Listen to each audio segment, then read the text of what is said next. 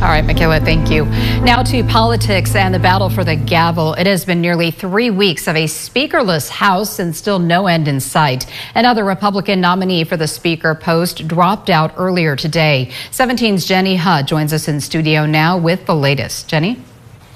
Tammy, it took 5 rounds of votes in a closed-door Republican conference meeting today to designate Minnesota Republican Tom Emmer as Speaker nominee. Yet just hours later, Emmer became the 3rd GOP nominee to drop out of that race.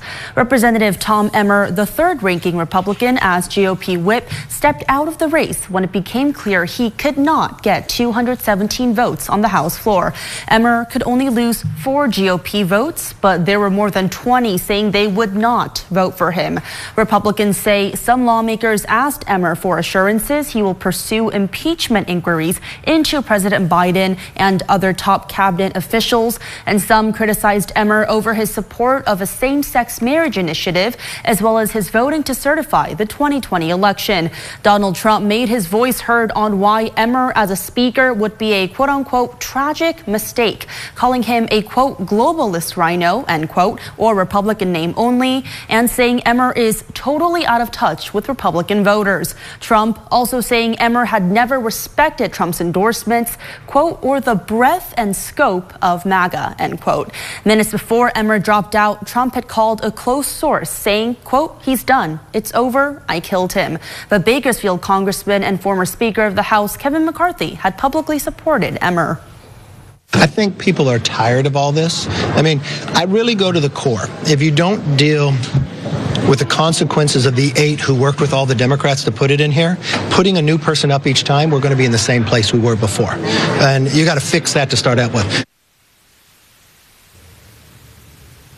5 GOP speaker hopefuls are now tossing their hats in the ring. That's as of about 4:30 p.m. There are also talks of a co-leadership between McCarthy and former Speaker designee Jim Jordan of Ohio. McCarthy would be Speaker once again, and Jordan the Assistant Speaker. According to NBC, one GOP lawmaker says this is because the party is desperate. And allegedly, McCarthy had 2 quote-unquote outbursts during the closed-door conference meetings today while objecting to calls to nominate Mike Johnson of Louisiana, who had been the runner-up to Tom Emmer. Per one lawmaker, McCarthy said this isn't how you elect a speaker.